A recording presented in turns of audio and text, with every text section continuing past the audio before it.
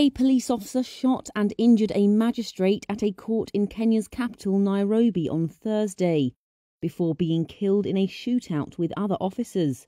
That's according to the judiciary.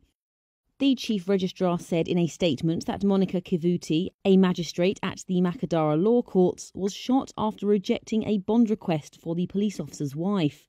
A statement from the Chief Justice, Martha Koome, said Kivuti and 3 other officers were injured in the ensuing shootout. Koome said it is clear that the intention of the perpetrator was to kill the magistrate, ordering security at all courts across the country to be reinforced.